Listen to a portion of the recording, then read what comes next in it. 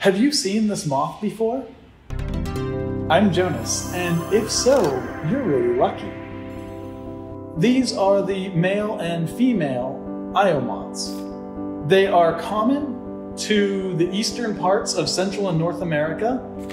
You can usually see them from May to June, or if you're in the South, you might end up seeing them from February through to September. What's amazing about them is that they only live for 10 days as an adult. It's so short that the moths don't even have a working mouth. What this means is that if you have seen them, you have shared a very fleeting but beautiful moment of the species' life cycle. What other magical moments have you experienced in nature? In the comments, tell me about the times that you have felt particularly in tune with or touched by the natural world. I want to hear about them. I'm Jonas.